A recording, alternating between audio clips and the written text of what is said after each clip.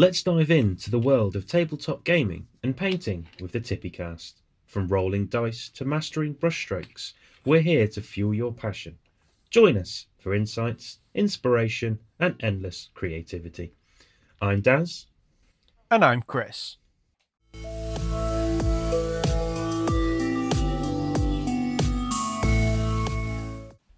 So Daz, what's on the table?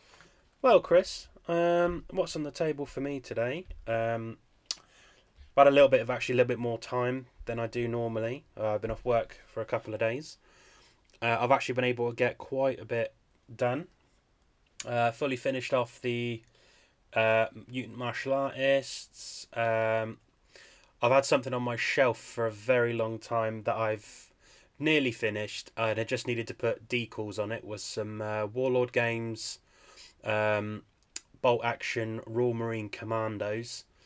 Do you know what? They've been painted for such a long time, but I just haven't put the decals on them, like the water transfers, just because it's such a tedious job. And I thought to myself the other day, you know what, I'll bite the bullet and I'll just get it out of the way.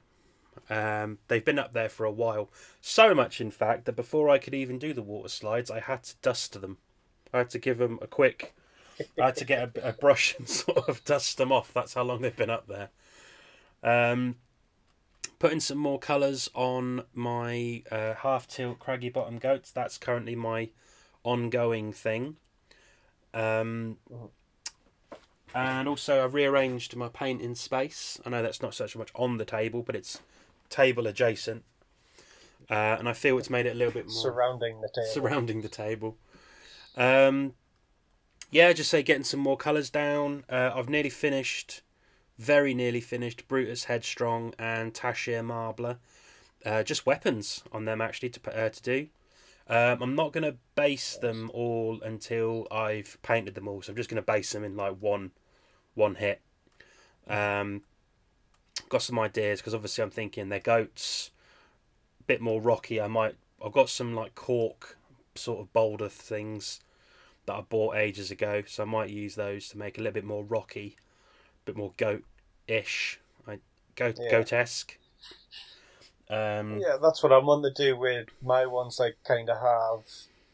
It's all like a similar sort of vibe between them. So you've got like your worn strip in the middle, but each team's got its own sort of twist on it. So like I did in the video for how to do the half tilt bases, I've done one with where it's kind of like the ground's a bit darker, the grass is darker, a little bit more dead grass, and then it's got the gravestones in it. So that's for the Eternal Legion stuff, but it's still, if you could put that next to one of the chivalrous knights, it would line up just as well. Which I think is good. I kind of want to do that with the others. I mean, obviously the Sapphire Oasis. Is that what they are? Sapphire Oasis? The ones on camels. Yes, yeah. I mean, obviously they're just going to be sand because they're camels. Yeah. Yeah, I think with them I'm gonna have like a little built-up bit of sand around the outsides where the grass would be, and then just the level sand in the middle. That'll look nice. But other than that, because obviously I've had a dragon that I've been painting little bits of every so often. A lot of it's just like when I get the colours. It's a big. That's the TT Combat Dragon, isn't it? Yeah, I mean I'll show you. Obviously people can't see what I'm showing you, but you can sort of see like the front of it is quite well painted and underneath. But as you can see, like nice blended. Where the paint's kind of running out. So as and when I do things with the same shade of red, I'll just, if I've got some left over, I'll just slap a bit more colour on. On that. Just, again, it's one of those things, because it's not really for anything other than itself. It's not a priority piece for me to paint, because I'm not using it for anything. Same as my mutant martial artists, because they're not being used for anything, I've not really had any major incentive to paint them. But I'm trying to get me craggy bottom goats done, because obviously now with the kids back at school, the kids, the goats. Now with the kids back at school, I'm hopefully trying to get more game time with Dad. So, and I'm going to try and get more games in generally. I'm going to try and spread the good word of Half Tilt at my local gaming club, which would be good.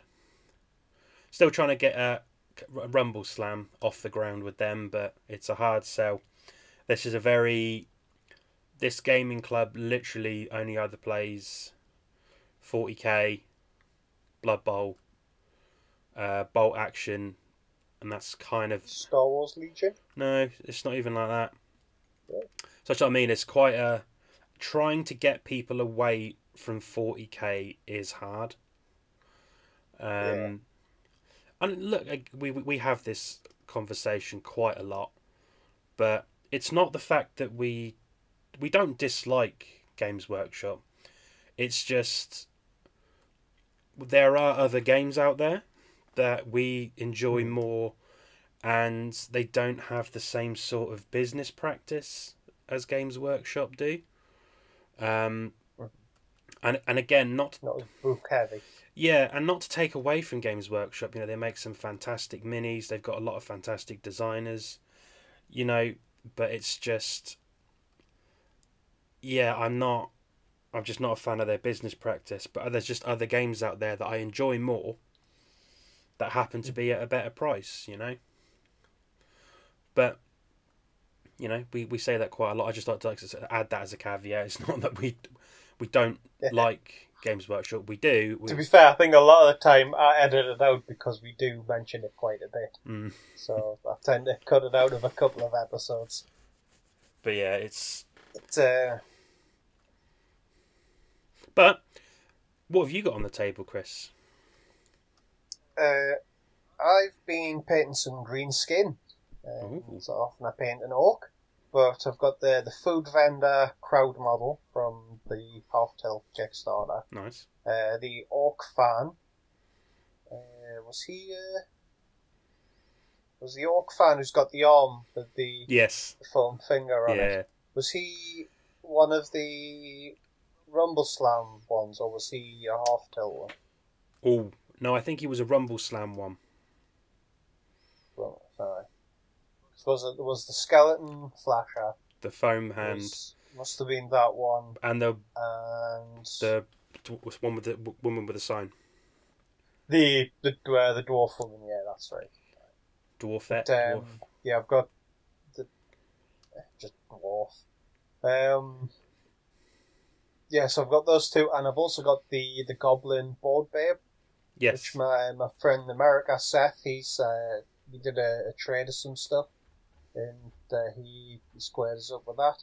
So I've and that's a hard thing. Excited to get that. That's a hard thing to come by. The goblin board babe. Yeah, because what was it? She was she never went to retail. No. She was a prize for tournament play. Yeah. Shops running tournaments. Yeah. It never got released to retail, and if you do find one, it tends to be on eBay, and it tends to be quite a bit.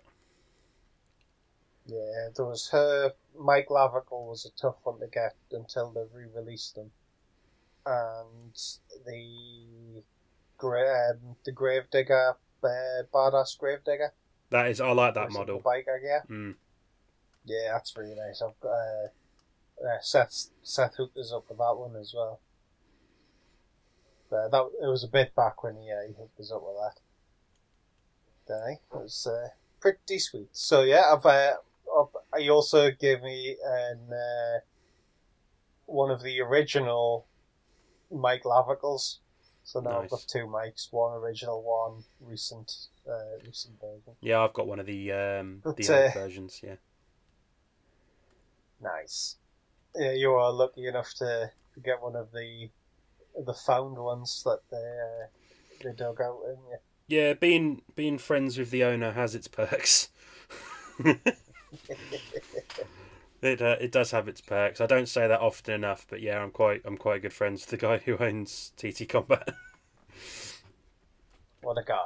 He is genuinely a really nice bloke. You could like if you met him, you wouldn't even know he was the owner. That's how much of a nice guy he is. But owns a couple of breweries as well. Spoke to him a little bit on Facebook, but never met the man. Yeah, he owns a couple breweries as well. So he's generally always keeps me with free beer. So nice. Never going to moan about that. Before we move into the main topic, what we were saying about Games Workshop and Warhammer and stuff like that, that kind of lends itself to what this episode's topic is. Where how, if you were going to get into miniature wargaming, Warhammer's your gateway for that. If you were going to get into tabletop RPGs, Dungeons and Dragons is your gateway for that. Yep. And kind of the tilt we're taking on this one. But I'll let you introduce it. It's your turn to introduce. Yeah, as Chris was saying, generally speaking, when people think of a tabletop role playing game, their brain and do you know what? It is so encrusted into nerd culture as a whole. And when I say to someone, "Oh, tabletop role playing game," they will automatically go, "Oh, like Dungeons and Dragons." And it's when we any miniature gamer out there is very much like "Oh, I paint little figures," and then the response you normally get from people outside of the hobby is, "Oh, like Warhammer," because that's the big main in your face brand, the gateway of us of that hobby. That's the game that's got a shop about it. And so Dungeons and Dragons is the most media visible tabletop role playing game. A lot could be said of that. You look at any sitcom, TV series, TV shows, pretty much from now right up until right until the 70s, right? Any nerd character that they had, your typical sweaty acne nerd with the glasses and the tape, they played Dungeons. D20. Yeah, carried a D20 dice and played Dungeons and Dragons. And only recently has Dungeons and Dragons as a whole become a little bit more, a little bit more cool, a little bit more accepted, a little bit more open, And a lot of that, you've got like Critical Role who did like major things. It's like people in the voice acting community playing their own D&D campaign or their own Pathfinder campaign originally, and then ended up creating a bunch of their own supplement books for D&D and a TV show on Amazon. And it's like a lot of people, if they're going to start watching actual play D&D, it'll end up being Critical Role that they're watching. And also as well, it's Stranger Things has led, when they played Dungeons & Dragons and Stranger Things, it led to a big resurgence of the of the more acceptable vision of the TTRPG. It became a little bit. Well, there was even the an official Wizards of the Coast Stranger Things D&D starter set. Yep. It was in like the red box, like the old D&D big red book. Yep. And it's got its own little campaign in there. And that's it. But we're talking about other games, other tabletop RPGs outside of this, outside of the obvious gateway to that hobby. Because I'll be honest, TTRPG it's a hobby in itself. Especially been at the events. There's a lot of people there who are TTRPGers, heavily TTRPGers, and they'll buy, and you know what, it does nicely fit in to what we are talking about, because there are some TTRPGs that will get minis made of their character that they have. You know, they'll have. I've got a custom made one. Exactly. For one of my old D&D characters. You know, and then a lot of them will buy, because a lot of the people that come to the TT stand sometimes are people just looking for scenery for their Dungeons and Dragons campaign, because it's cheap, affordable, accessible scenery. You know, and that in itself becomes its own hobby.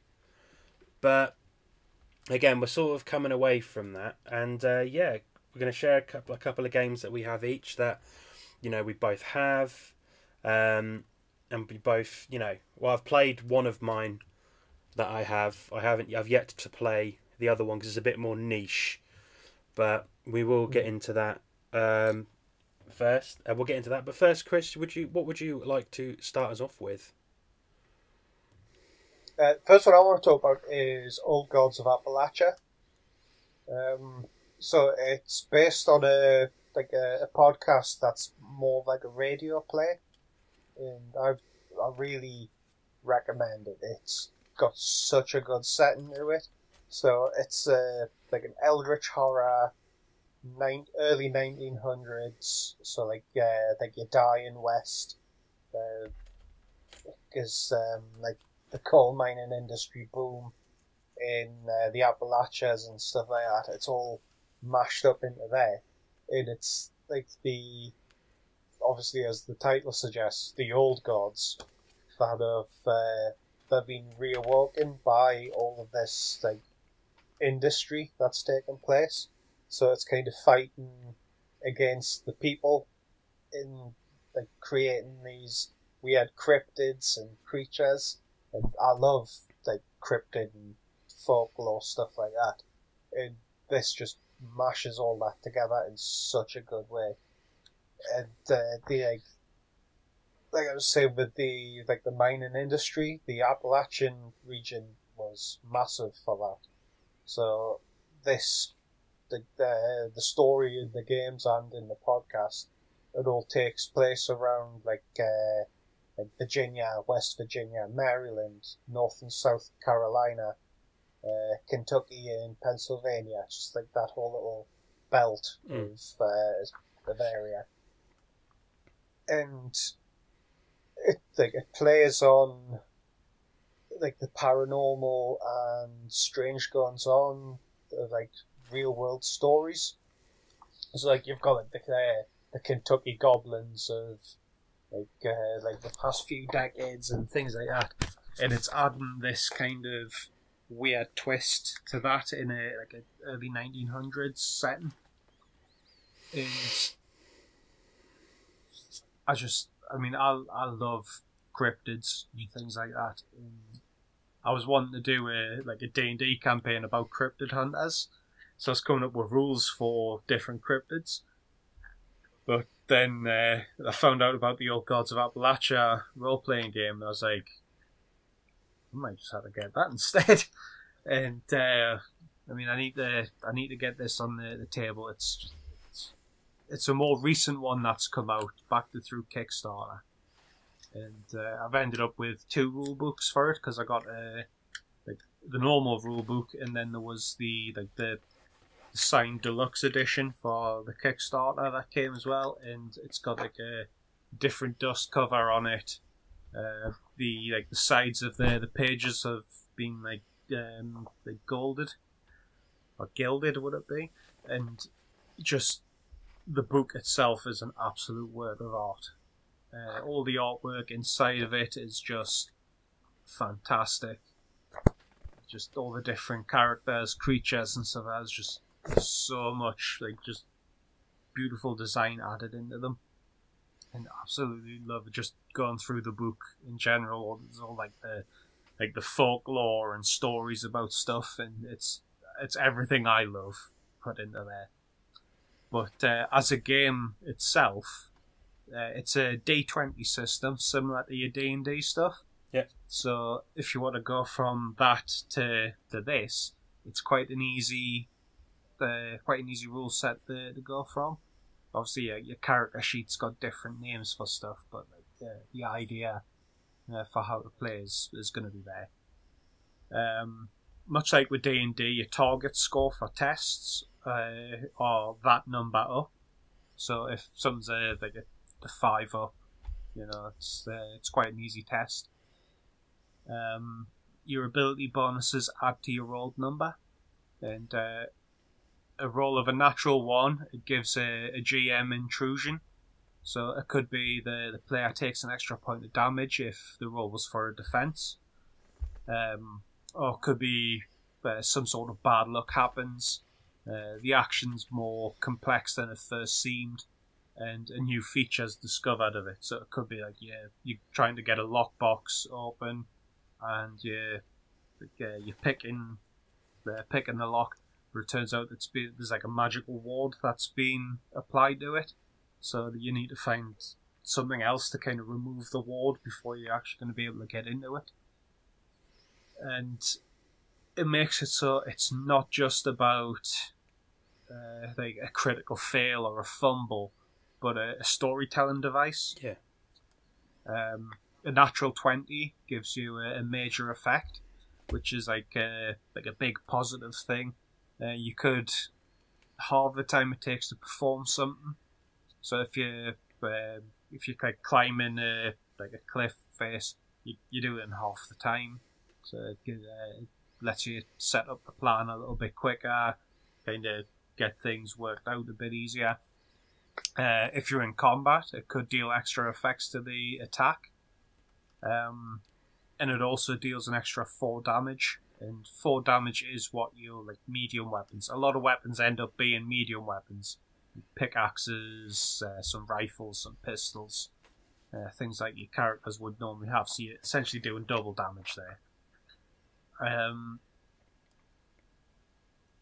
But unlike in D&D, if you roll a natural 17, 18 or 19, you also get effects on them as well. Just they're not as big as rolling the 20, but it adds a little bit more importance of those high rolls. So 17 and 18, it deals bonus damage of 1 and 2. Obviously 17 does 1, 18 does 2. Rolling a 19 grants a minor effect, which could be you cause a distraction that hinders the enemy's actions, or you can strike a specific part of the enemy. So that grants its own bonuses, and it could be it makes an escape easier if someone's being grappled, or if you target a weak spot of the creature and you deal a bit more damage there, and you're dealing an additional 3 damage from rolling the 19 anyway. It's just like I say, it makes those higher rolls a little bit more important to getting.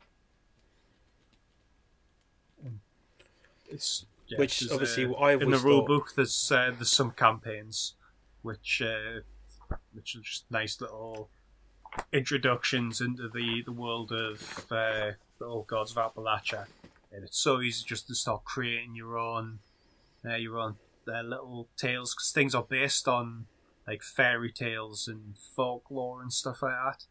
And just listening to the podcast gives you so many ideas of different types of character and like witches and things like that to bring into it.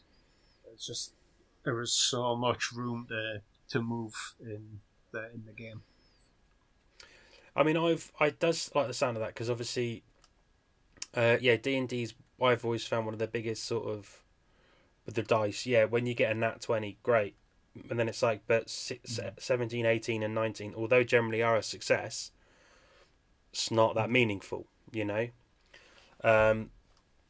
So yeah, it is nice that they would put some effect in, like the rolls just before 20, because I look at that as saying you're sort of getting near to that critical success. Yeah. So that's nice that they did that. So I'm going to have to give that a quick... Might have to listen to the old podcast and then go from there. But... What I really want to get this onto the table, because with the Kickstarter, like I got a bunch of the extra stuff with it. So it's like tactile things. You've got like leather-bound books for the DM's handbook, and the characters have like just little like crib sheets with stuff on, just nice things to have on the table for use. But there's also the like the coins, some like just some pieces that they use for different things, just maybe tokens or whatever. And it's like different script for the companies that are in the game, because there's a whole bunch of different currencies, so you can kind of like do what they were doing during that day, where different companies that own the town, they would use a script rather than the money, just to try and keep the people in the town, so they don't go off and try to do things. So you can kind of have the tease of dollars in the foreground of it, but they're getting paid in the script, and you're keeping them locked in that area in a natural way. Yeah, I quite like the idea of that. But I mean, these coins, like the script coins and stuff, they're nice to have at the table. Like I said, like really tactile, good quality, like metal on them and things like that. There's like cloth maps and bits, different cards for like equipment and like creatures and initiative and things like that. It's just nice, just stuff to have at the table that makes sense for it to be there. Oh, definitely. Stuff like when you're playing online, you don't really get that immersion and just that feeling of just dealing cards out and stuff like that. There's just something about, the tabletop role-playing games. It's great to have them at a table with stuff like that. Oh yeah, definitely. It's a bit more of a. I find when you are playing with other people physically, with each other, there's a lot more of a. I find the immersion is better because you're all bouncing off each other and you're all sort of feeling each other's energy while you're there, which is very different. It becomes an event rather than you just on a camera. Exactly. One of the games I'd like to talk about is a game called Savage. So Savage Worlds is like a system. It's a game sort of system. There's lots of other subsects of Savage Worlds. Savage Worlds is made by Pinnacle Entertainment. And basically it's more sort of steampunk, sci-fi, horror than D&D's just sort of like fantasy setting. And there's lots of different settings that they've got. And basically you got ones called Deadlands Reloaded, which is set in the West, in the Weird West. The Tour of Darkness, Necropolis, and a World War II setting they had that was called Weird Wars. And basically it's still a polymorph.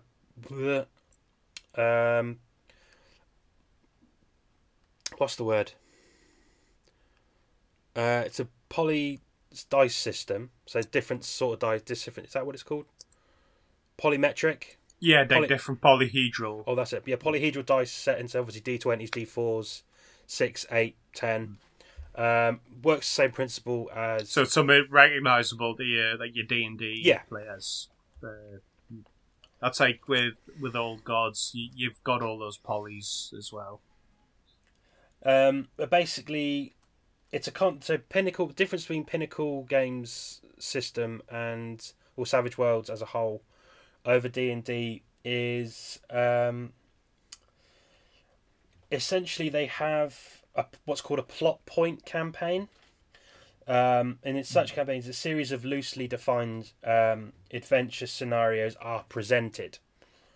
A main storyline is presented as a series of plot points, and additional side quests, or savage tales as they're referred to in the game, expand the scope of what's going on in the campaign.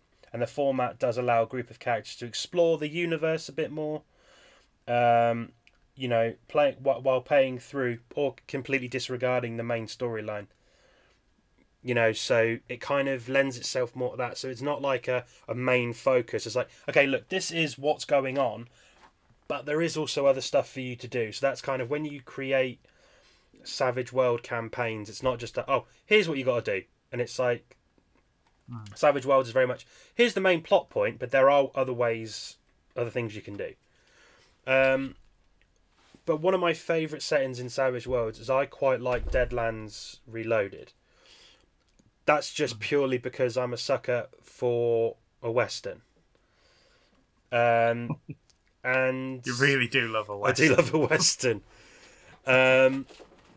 But there's a class in Deadlands Reloaded called a huckster.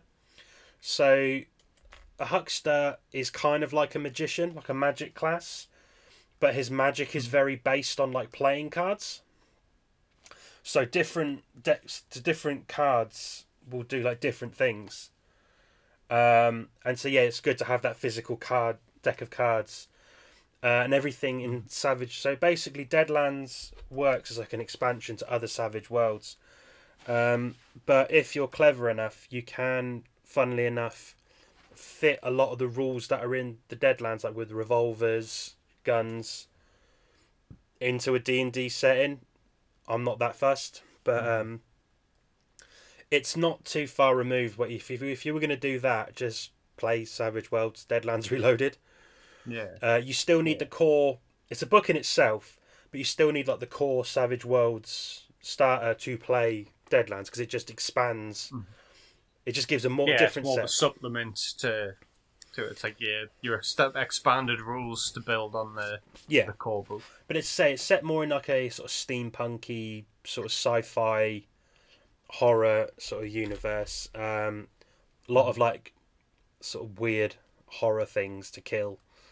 You know, it's not like it's it's like little goblins and overgrown fairies, ogres, and no, it's like undead things, like demonic things, vampires. It's like things that go bump in the night sort of stuff. But again, it is. There's lots they have because Savage Worlds is like the main brand, but there's so many expansions to it that sort of change the flavour of it. And it is it's more of a it's not so much focused on the main outcome or goal. It's just like you're presented with it, but that's completely your choice. And the GM won't try and steer you back onto that course. He'll just, if you want to carry on playing, doing the other bits around, knocking about, whatever. You know, that's not what it's about. If you want to do like these savage tales, great. That's what you want to do, fine. Yeah. It's not. You may not be the guy that goes and kills the vampire lord. You're the guy that clears the mine out of the vampire's familiars and things like that. Just being like a glorified bin man. But if that's how you want to play your game, play your game. Someone's got to do it. I just a little bit off topic. It's just similar to this because I've always thought it'd be funny if there was like an RPG game that's set within another universe. Let's take the D&D universe as a prime example. But you're not playing like a hero character. You're just kind of playing like an everyday dude. Like you're just you're just role playing that life while these adventurers are going off and doing like these I'm a level 4 potions shop owner. You know, and it's like and you're trying to like not let the heroes like get a barter skill on you, so that you still try and make money off them when they can't. You're just doing the opposite of whatever they're doing. All of those bandits on the road have been killed, so someone's got to pick them up. Items are easier to get a hold of, yeah. Which has knocked the price down of everything in your shop, so you're not making as much money. So you've then got to try and pay people off to become bandits. Exactly. And just, I mean, if anything, so you're just trying to sort of survive in a world around the heroes, and I just think that would be quite funny as a concept of a role playing game. It's just sort of like you're role playing just trying to survive in the economy of a fantasy hit setting like D&D. Oh, there's an orcish horde coming. Oh, great. oh, I'm going to roll to try and pack up. You're the town's undertaker. And the heroes have just walked into town. It's like, here we go. Let's get some coffins made. I roll a persuasion check to try and convince them that that's always been the price. and I haven't just painted over the sign. Things like I don't know. I just think that'd be quite. That's not fresh paint. Yeah. But don't touch it. Don't touch it. It's wet paint. I don't know. I just think it'd be really funny. It's permanently wet paint. Yeah, like I'd say, like you were just playing like an ordinary townsfolk, but you're just trying to make a living, and it's just sort of like, and you've got to occasionally deal with heroes. It's like, I just think that'd be quite funny. So instead of like the DM playing the townsfolk, he's now having to play the heroes, and you're the townsfolk. I just think that'd be quite a fun little twist on D&D, or like any game where you just play. There should be, if anything, every D&D game that requires like townsfolk or whatever like that, there should be a rule set where they play as the townsfolk in the game. I don't know. I just think that'd be quite funny. That would be fun. Oh, what are you and your party going to do? Well, we're going to go to a former town meeting. We're going to call a town meeting to talk about the rat infestation that's happening and what we're going to do about it. Why isn't the mayor doing something about this? The meter is full of rats. You can't expect us to drink from there. Well, we could hire a hero. Oh, I see. We'll just hire some adventuring heroes to come and deal with our rats. Oh, adventurers coming over here, taking jobs away from our pest control people. Poor old Mick. Poor old Mick. He's struggling to feed a family of 5. Mickey one arm, because he lost one arm to the plague. Trying to feed his family, and you're taking his job away by paying off some heroes. What would you pay them? 10 gold? That's 3 times as much as what Mickey charges. Exactly. But where's all this gold coming from, Mr. Mayor? Yeah, so if anyone does play any sort of tabletop role-playing games and thinks this could be a good idea, feel free to write something up and then let us know, because I just do think that would be quite hilarious. Like nothing like, oh, I could that way I can live out my dreams of economic stability. And not having to worry. Yeah, I just like the idea of the guy that sells potions. His stock has just lost all value because products are able to get through to the town easy. So he pays people off to become bandits. And again, that you could do that. You could be a dodgy businessman. He becomes the villain. Yeah, like one of you accidentally. The heroes that. Yeah, in your next game, the hero, like you're back to playing the heroes, and you've got to find out who's paying all of these bandits that keep reappearing. And you find out, it's the potion vendor, because the economy's become too not good enough. There's no supply and demand anymore. Nearly tanked his business. You tanked his business. He's took a hit out on you because you nearly destroyed his livelihood. That's the thing people playing D&D don't realise. Everything that your heroes do have a massive impact on every business that's in that town. Yeah, and especially when they're like, you're like, another thing as well, like I say, if you're a shop owner, like you have to sort of check your inventory at the end of the day, and after having adventurers come by, and then you've realised they've nicked something, now you've got to do something about it. This is why I don't think we should allow adventurers into the town. You can't trust them. Old Robbie the racist. He doesn't like adventurers. He don't like outsiders, does Robbie? Doesn't like, what's that, travellers? Robbie. You think that these travellers are stealing things from your shop?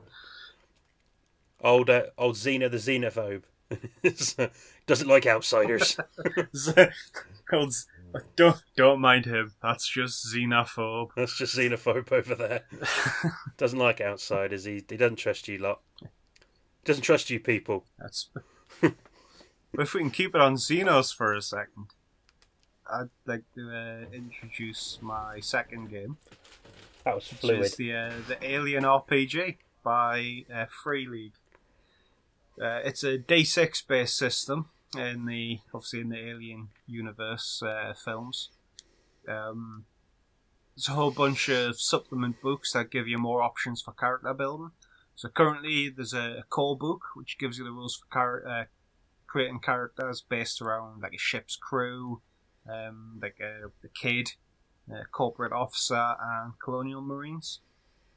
Then you've got a colonial marine book which has a bit of a campaign in there as well, but expanded rules for creating colonial marines. It allows you to like choose specializations for different types of marines, so you can go for like your snipers and medics and smart gun carrying heavy weapons experts. So that you can, like, if you're doing that and going through that campaign, all of you are colonial marines, and like you build up your squad basically through that. So you cover a load of different things. It brings in new weapons to use, a bunch of new vehicles, because obviously the colonial marines have a different set of vehicles to what your space truckers have got, and it's cool. It kind of blends things, particularly in the colonial marines one. Blends things from the films, the games, and the old Kenner toy line from the 90s. There was like I was reading an interview with the guy who wrote Gaska.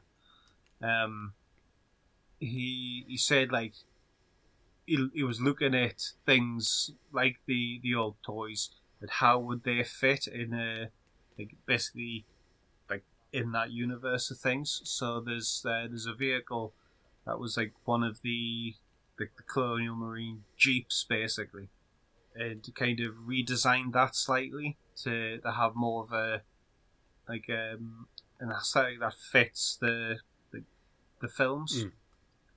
And like does a really good job of bringing that in. And it's like one of those things where if you're from a particular era like me and my brothers who had the toys, you see the picture of it and it's like, I recognise that. That's that toy. It's even got the the no bugs graffiti on it, and I love that. There's what's the other one? There's also the supplement book for creating more like colonist based things. So there's like corporate characters, entertainers, like owners of like clubs and stuff like that, and gives you more background framework for creating settlements in your games. Because there's two types of campaign. You've got your standard campaign, which is you create your characters, you set out on these missions and things, and the books tell you if you're doing a campaign like that, you use the xenomorph a bit more sparingly to keep that horror aspect of them. Where there's plenty of other threats in the universe, so you've got like other creatures like colonial marine bug hunts and things like that, where it's not just all about xenomorphs. There's other creatures on these planets that you're colonizing. Power struggles between different groups. So you've got the Union of Progressive Peoples, like space commies, the Three World Empire, and the United Americas. So it's like the three big power groups on Earth who have kind of split sections of space up between them. So you end up having like skirmishes going across the lines on them. And then you've got your corporate sabotaging, and because the books give you so many different like companies within the world of the Alien like franchise. So you've got the things like Seeks and Hyperdyne, very different from Cyberdyne, although James Cameron did create it as a nod. Obviously you've got like your Weyland-Yutanis, things like that. So it's like your ongoing campaigns kind of lean into a bit more of that. But then you've got the cinematic campaigns, which are a lot more brutal, very xenomorph heavy. it tells you don't expect your character to make it to the very end because you're basically playing out a film. So different characters are going to die because the xenomorphs hit very hard and they're very unforgiving. It's just incredible. But then once it tends to be your pre-generated characters, a very narrative storyline. Still got room to move, but it's a little bit more focused than a standard campaign. And I mean, they're a good way for just picking up the rules because it's like a tailored adventure for that. And across the books, and there's like supplements for just these cinematic campaigns. There's like an overarching plot from all of them. So if you went through, played them all in the release order, you end up getting a really nice story that, in the end, all these like loose threads start to come together, and you see where things were going from earlier ones. It's like a really, really well planned out storyline. Just looking through the book, you're like reading through the campaigns for when you're DMing, and you just see it all coming together, and it's fantastic. The amount of lore, again, I absolutely adore lore. I will just inhale all of that. So much in these alien books, and I just love it. I cannot get enough of the alien stuff.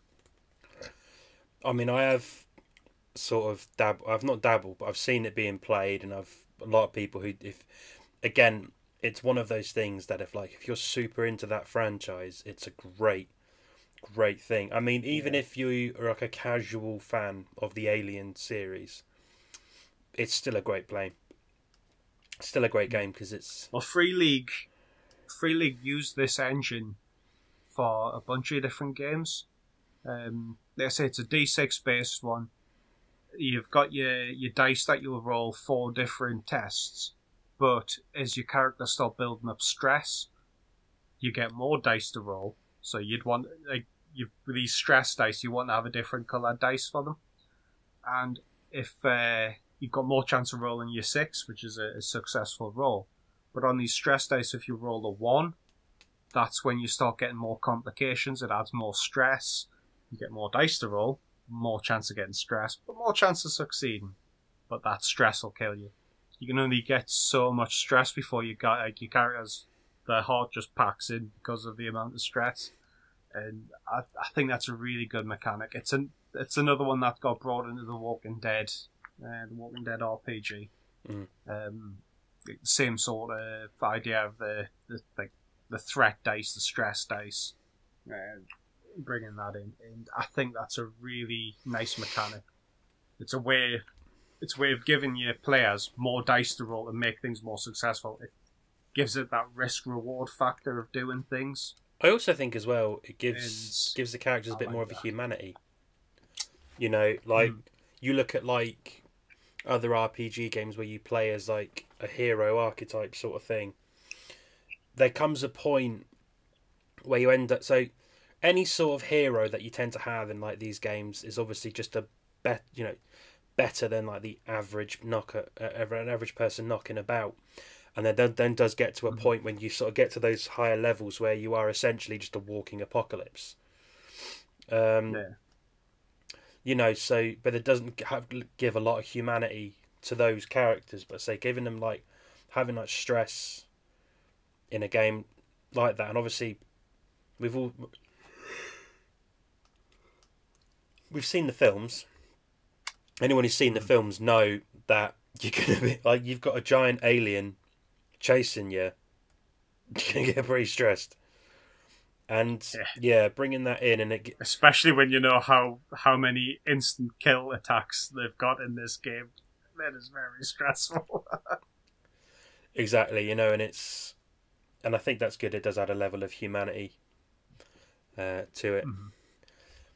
But on a little bit more of a light-hearted approach now, taking a nice little turn on a light-hearted approach.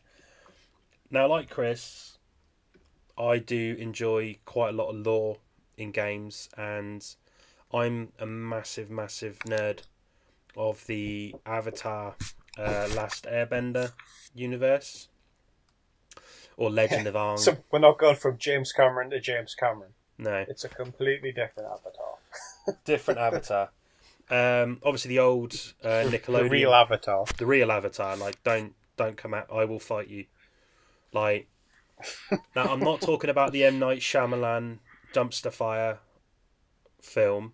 I'm not talking about that. Because any true fan of the franchise, it's like Mad Max Beyond the Thunderdome. We just don't talk about it. Years ago, I backed a Kickstarter from a company called Magpie Games, and they do a tabletop RPG called Avatar Legends. This is now currently available on retail. I backed it on a Kickstarter because, again, I saw it and I was like, this is all of my greatest dreams come true. I get to pretend to be some sort of like elemental bender. That's not me saying anything else other than that. It's, if you are a fan of the franchise, you'll understand what I'm talking about. For anyone who doesn't understand... Yeah, I've just got a big smile on my face there. So for anyone who doesn't understand the Avatar universe, it's set in a mythical land that isn't too dissimilar to Asia. It's a little bit of a mix-up, and there's 4 nations. You've got the Water Tribe, the Fire Nation, the Earth Kingdom, and the Air Nomads. So they all are able to, certain members of those cultures are able to control that element, and these are referred to as benders. Water benders control water, fire benders fire, XYZ. But the Avatar is the only person in the world who is able to control all 4. He can mass bend all 4 elements, and he is solely designed to keep the peace in the world. He's there to keep balance between the 4 kingdoms. But in the Legend of Aang, the Avatar disappears, and then the Fire Nation try to kill off the next Avatar before he's born. Because the Avatar goes in cycles. It takes a member of each tribe. It goes in a cycle. It's a whole big thing. Anyway, not to get too... I could talk about that for hours. And the way the game plays, it's a D6 system, but it's also... there's a system in it that's basically called balance. So it's a balance system. So when you're an earthbender or an airbender or a waterbender or a firebender, being able to control that element and do things with that element require for you to be at balance with yourself. And think of balance is also about, it's in a lesser of a term, advantage or disadvantage.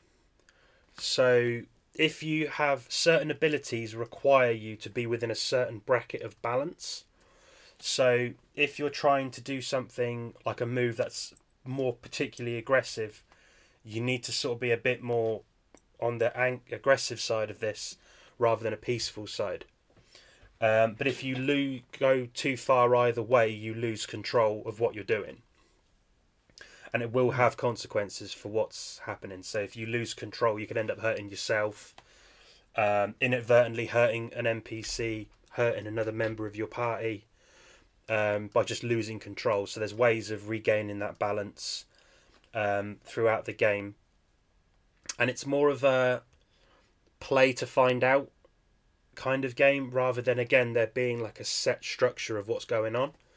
So the DMs of these games, it's kind of a lot more of it's kind of done on the fly.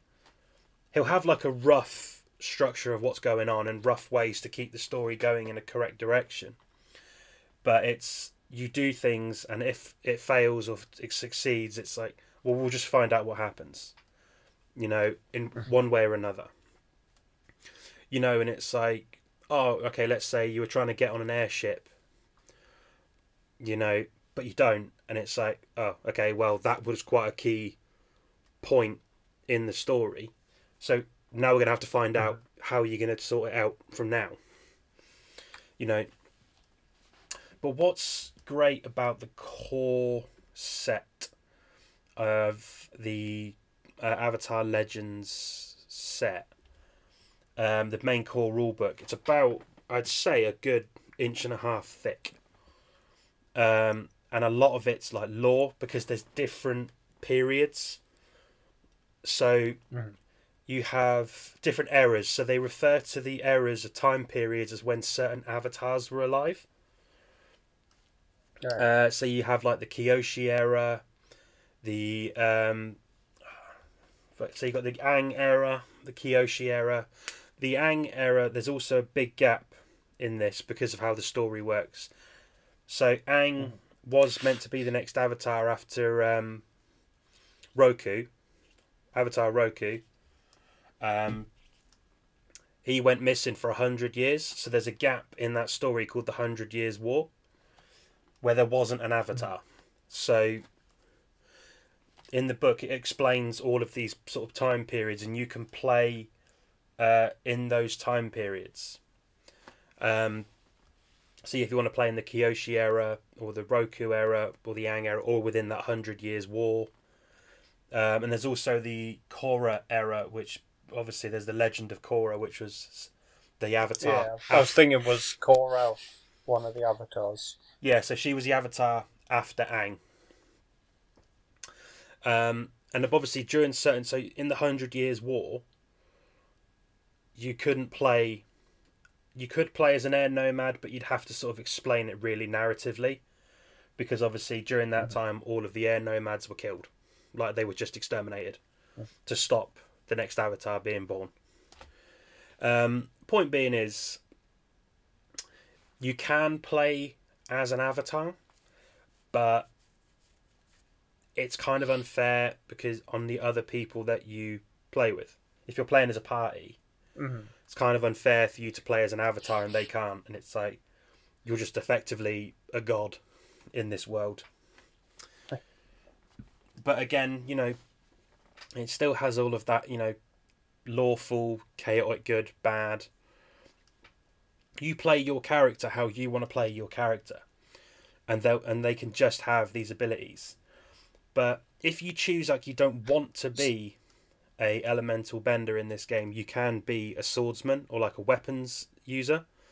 Or in the later versions, you can be more of a tech-based person, like you become more tech-based.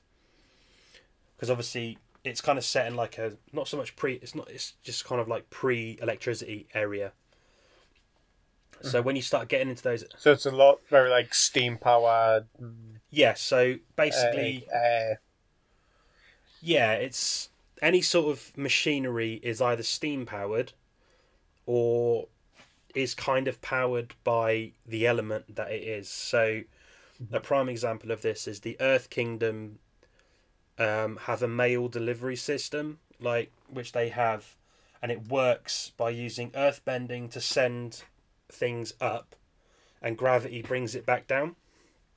So you'll just have guys throwing like stone carts up hills, and then gravity will just bring it back down in a slide.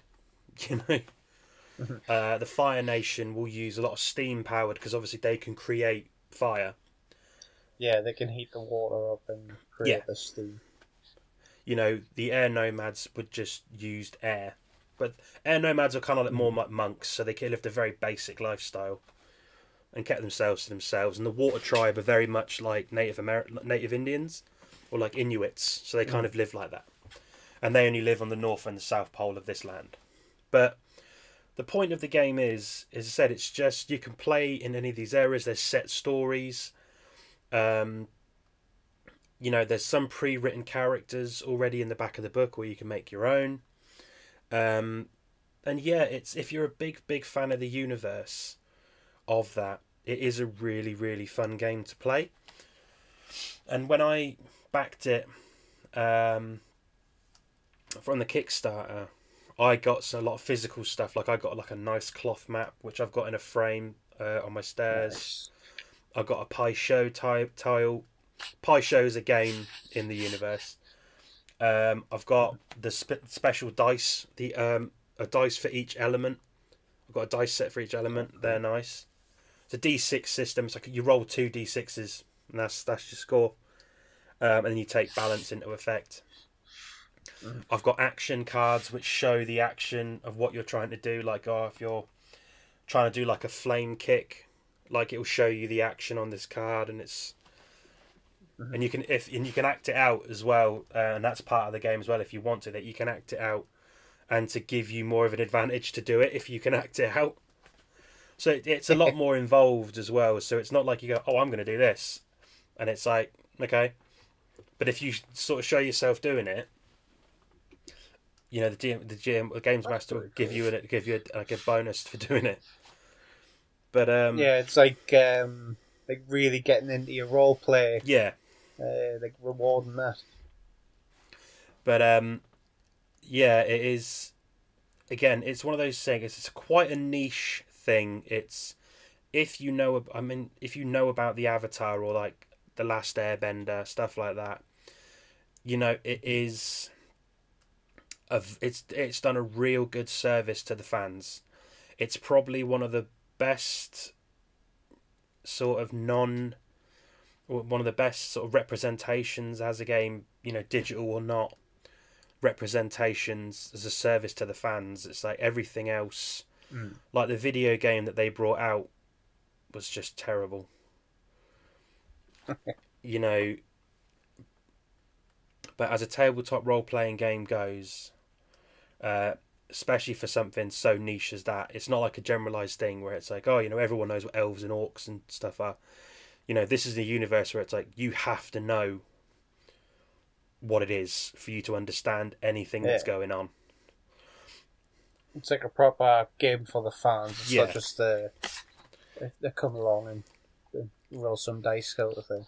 But I mean, truth be told, I did explain this game to someone who'd never heard of it. He'd sort of, the only thing he'd sort of seen is like, I think he saw like a couple clips of the M. Night Shyamalan film and sort of understood roughly what it was.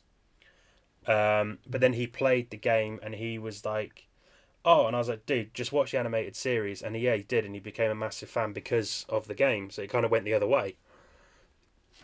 But yeah, it is one of those things that is, you have to kind of be a fan of it. Much like the Alien RPG game, you have to be a fan of the franchise to like really enjoy it. But it's still a very solid and fun game to play because it's quite light-hearted. You know, although the game Avatar Legends can tackle more serious topics, it's still quite light-hearted. You know, it's like, yeah. It's a very simple game to play. So it's not even that difficult, as I said. But again, a lot more of it's based on you do kind of have to know what's going on in the world. Yeah, it's like it's a very. I'm guessing it's a very like stripped back rule set that just gives you like all the rope you need, and you're exploring the world, and that's where the game really comes into its own as you're going about that. And that's it. And I think that's what it's more about. It's rather than. It leans more on the world and the lore of the world. And yeah, there's combat and there's, you know, things that puzzles you need to solve like any role-playing game. And there is role-playing to be done.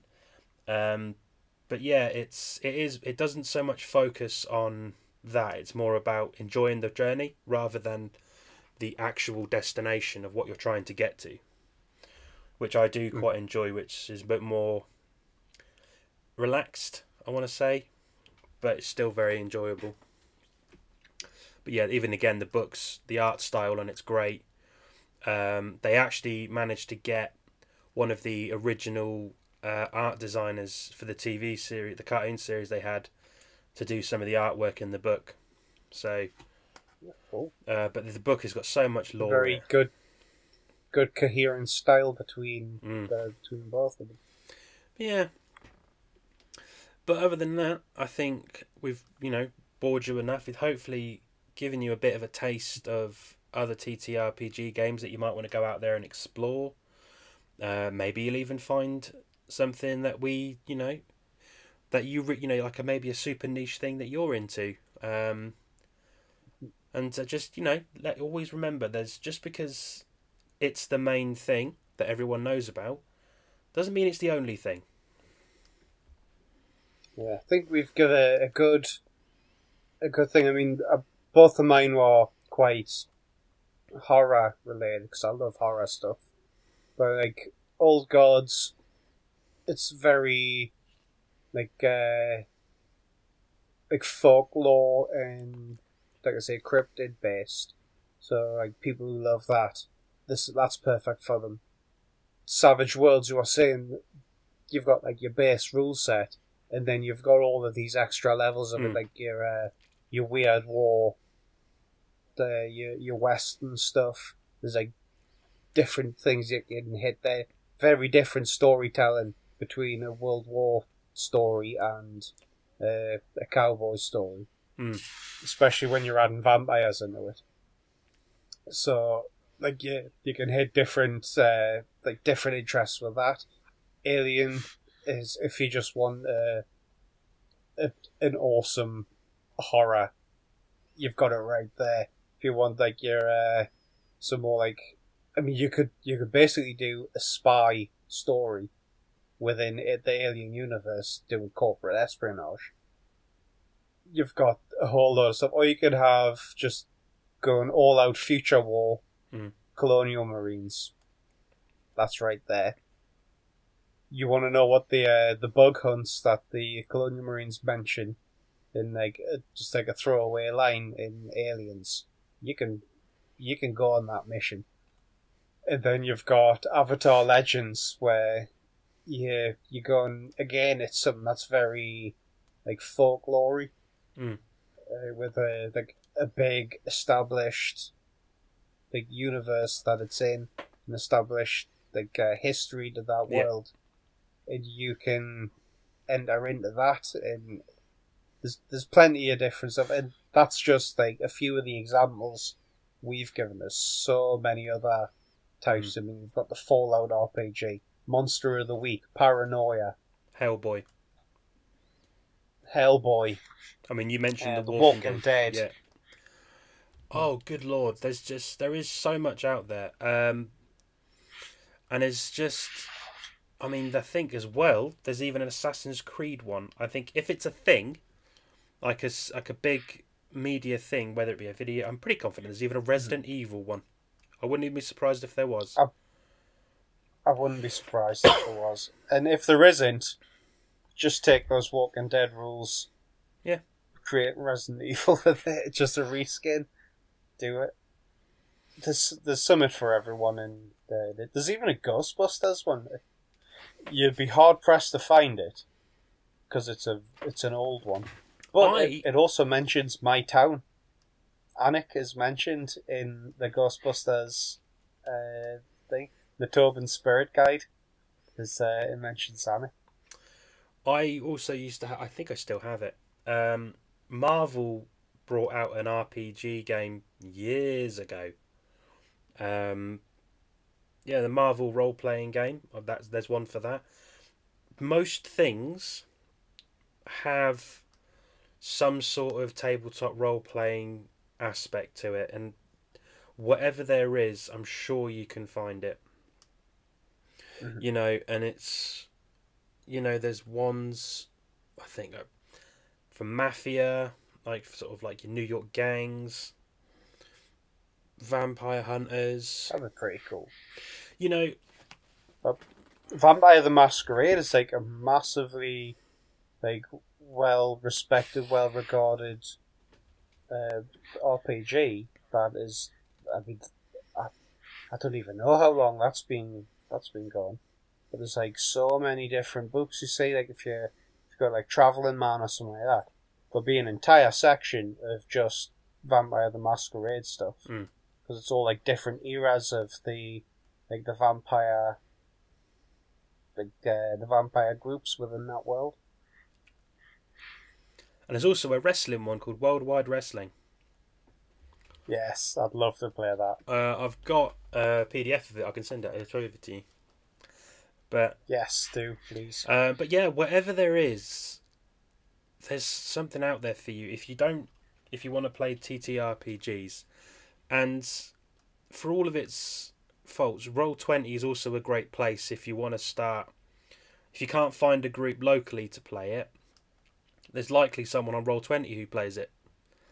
You know, it covers plenty of games, and they do cover. There's a lot of things covered in these sort of in the RPG world, and it's not. You find a lot of the times when a rule book comes out, there'll be things for going on the Foundry for like, what was it, virtual tabletop.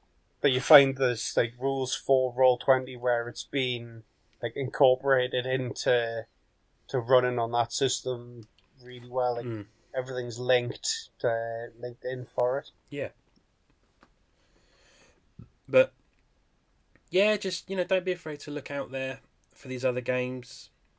Especially if you like if you like playing role playing games, but you like orcs and elves and dwarves and just not my bag. There's going to be something else for you. But with that,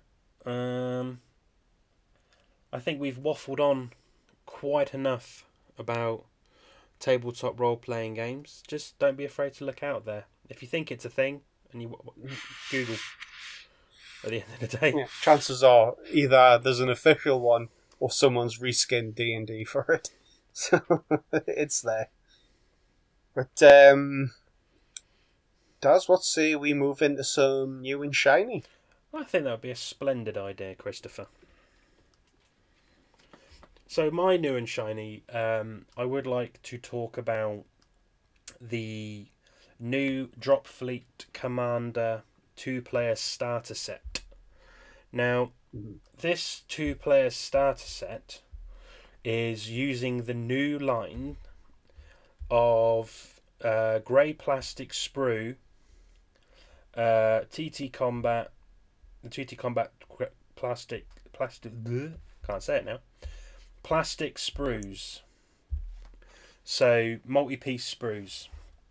This set's is on pre-order at the minute, and the pre-order starts.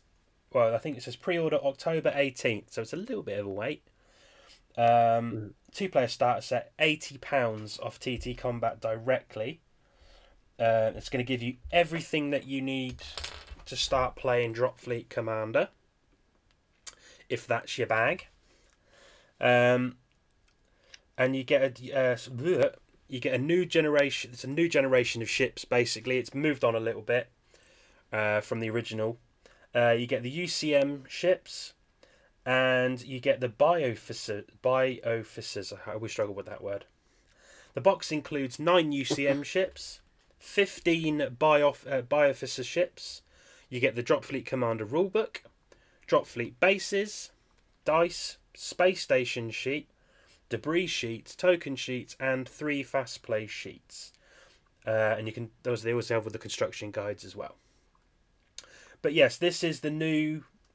These are the new multi-piece sort of sprue plastic Dropfleet ships, which is obviously where it's gone. Very detailed as well. Very detailed, very nice models. I quite like the look of those. Looking at the pictures of the UCM ships in there. In fact, I think the best one for me to refer to would be the bioficers, because I picked up the Anomaly recently, and that's resin. I don't see much in the way of any change of detail in these plastics. No, and that's one thing they do. Really beautifully modelled. A lot of detail on these plastics. Yeah, and it's something that they've wanted to do for a long time, to move away from resin into grey plastic sprues. And Dropfleet Commander is going to be the first of this. Don't quote me on this, and I think with Strike Team Commander, when that comes out, I think as well they're going to start doing it in this rather than start with Resin and move over to it. But yeah, it's a good leap forward for them. Again, the models look beautiful. And I do think as well, what I prefer about grey plastic, especially with minis like that, they're lighter, they're a bit more durable, because obviously when you glue them it's not as brittle. But yeah, especially you using plastic glue as well. Plastic glue will it basically melts the pieces that you're gluing together to like a ridiculously good weld. And those things will not come apart. No, and you have to give it some force to do that. But it's good to see it going that way, honestly. But yeah, beautiful models. The rules have only been slightly updated. The rules haven't changed too much. But again, the rule book will bring in new gameplay aspects of the game that they've kind of been bringing in slowly. So it's going to be good to see how that goes. I still have a 2-player starter set from when it was still Hawk Games that I've yet to. I bought it off a fella. I didn't buy it new. They're all in grey plastic, so I need to get them together. But it's gonna be a good to see where that goes.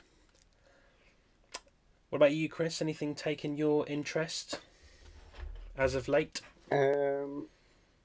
Well, I have the newest and shiniest thing. I have the Walking Dead All Out War Commonwealth expansion. Nice. Just arrived through the post today. So just as well, I did have that early night yesterday because I wouldn't have had this in my hands at the time of recording then. So it's the last of the Walking Dead models, I do believe. These are resin.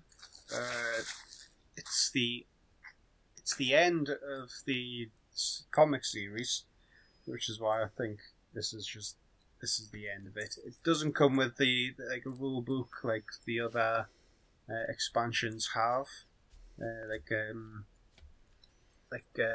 narrative play set of rules. This is just purely as they got to the Commonwealth. I don't even think it went on too long.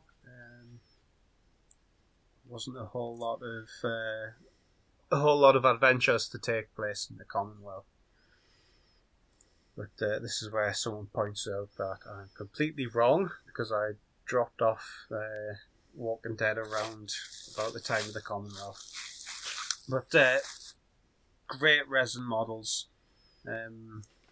Couple of named characters in there, and then a few of your minion type where it's just like your Commonwealth troopers, heavily armed.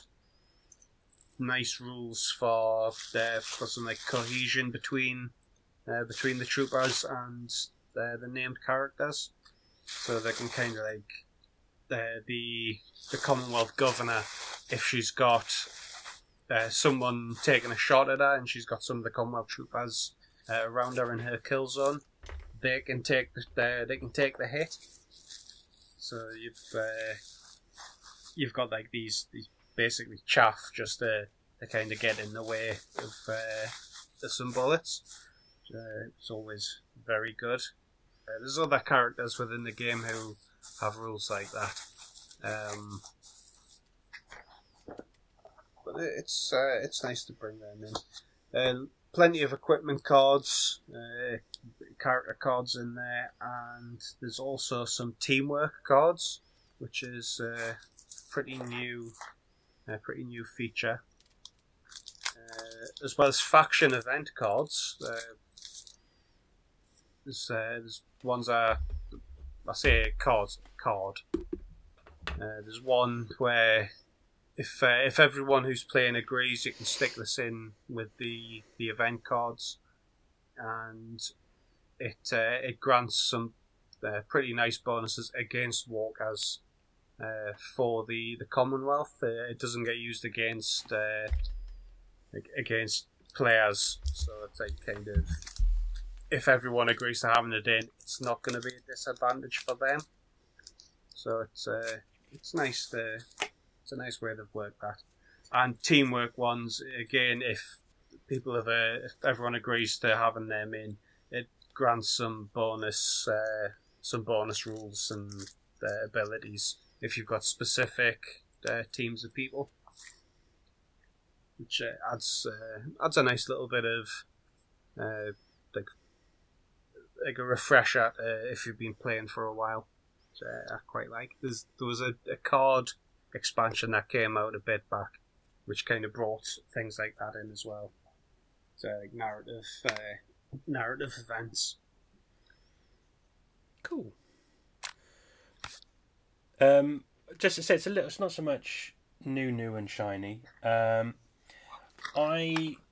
follow a company called Dice Heads, and they sort of did that Zootropolis game I told you about, which is like the 4-on-4 different animal factions fighting battle royale. Zootropolis? Yes. Zootropolis battle royale. They've recently just released a load of STLs in the same sort of style with all like the anthropomorphic animals, fantasy American football teams. So you could use that for your Blood Bowl games, proxy them in for other things, make up your own rules, maybe use Gridiron Hero rules. Having a little throwback to our last episode about sport. But yeah, it's just, again, because primarily I only sort of watch for news about games that I play. It's not like we're going to be reporting on like, oh, this is what Games Workshop are doing. It's like, well, no, we don't, unless it's something that we really play. You're not really going to hear about it from us. But that's not why you're here. But coming to Kickstarter soon, there's a new version of the Alien RPG. I didn't put it in with when we're talking about Alien, because it's not really a new edition. It's more of a rules clarification, and the cinematic campaign that it's bringing in. It's like a new starter set, essentially, they're bringing out. It's backwards compatible with the current books, but the current books are forward compatible with this new set of like rule clarifications that's coming.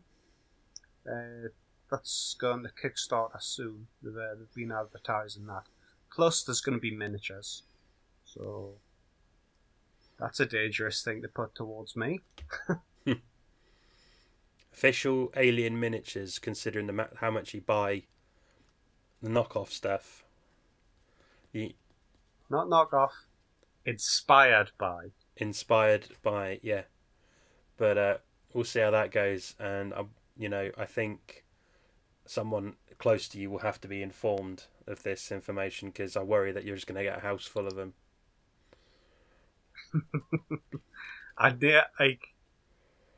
If I had more room, I would have got the Hatchet Partworks magazine for building an Alien. I think it's about 1 meter, 2 meters tall, maybe 1 meter, and it has like a motorized retractable inner jaw. If I had room for that, I would have subscribed to that. And I would have a xenomorph in the house. But I don't have room for it, so I avoided it. I'm getting better with my spend. Always good. I have some disgusting speculation.